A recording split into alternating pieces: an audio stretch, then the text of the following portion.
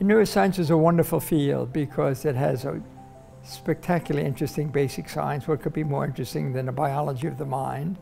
But also it dovetails very beautifully with neurology on the one hand and psychiatry on the other.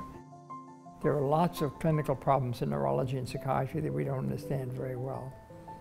Particularly true in psychiatry where it's hard. Our understanding in schizophrenia and depression is very limited.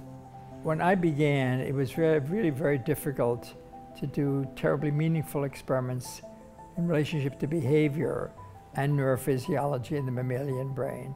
And that's why people like myself sought out simpler things. But now, with imaging, with multiple electrode recordings, with various kinds of new methodologies, one can do beautiful experiments. So our ability to tackle more complicated problems has improved greatly.